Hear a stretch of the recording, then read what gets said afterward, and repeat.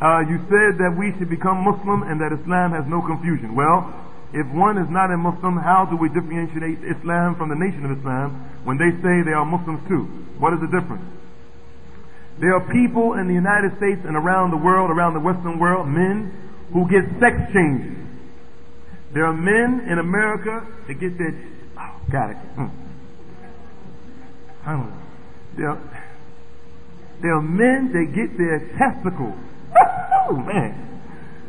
There are men who get their testicles removed. And they go to the doctor and get hormone shots and get breasts. And they think and say that they're women. Just because he did that, does that make him a woman? Just because he said he's a woman? So just because somebody says they're a Muslim, that makes them a Muslim? Huh? No. There's some criteria to be a Muslim. Number one, we have to believe in Allah. When a person is a Muslim, he believes in Allah. Okay? Louis the Liar, Mr. Farrakhan, he says he's a Muslim too. Right? Okay. He says that he believes in Allah. I believe in Allah, he believes in Allah. But how do I believe in Allah and how does he believe in Allah? The Muslims, those 1 billion people that we mentioned in the beginning, we believe that Allah is the creator of everything. He's not black, he's not white, he's not a man, he's not a woman, he's not the trees, he's not the stars, etc. The Nation of Islam, they believe that Allah was born in the 18th century, the 19th century. Yes, the 19th century. They believe that Allah, the creator who created you, me, everything, that Allah was born. His father was black, named Alfonso, and his mother was a white lady named Baby G. They got together in the hills of Europe in some caves, the hills and cave sides of Europe, back in the 1800s, and out came a half-white, slick-haired looking man named Master Farad Muhammad, and he's Allah. That's what Farrakhan teaches. That's one of the main differences. That's one of the main differences between us and them. Alright? We believe in angels. We believe, the real Muslims, we believe that angels are created by Allah and they help the human being. They do work for Allah and they help the human being. Some of them move the clouds. They make the rain come down because by Allah's permission.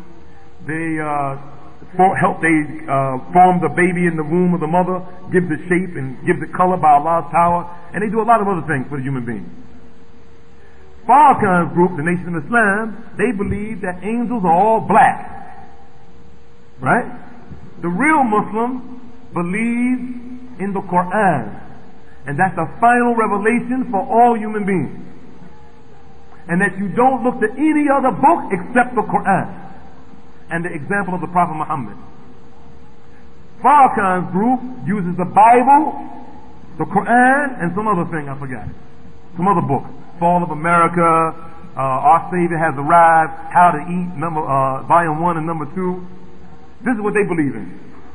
The real Muslims believe that after you die, Allah is going to take your dust. Your body deteriorates. He's going to take that dust, make it back into bones, put flesh back on it.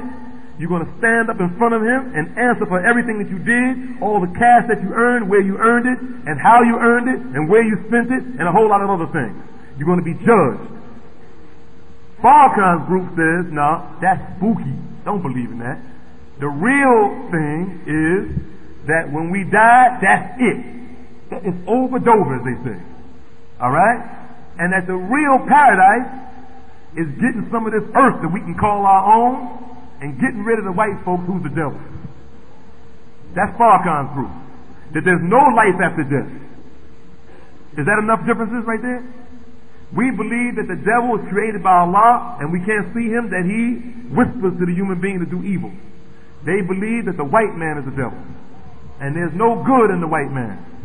All of them are devils, even the ones that are not even born yet.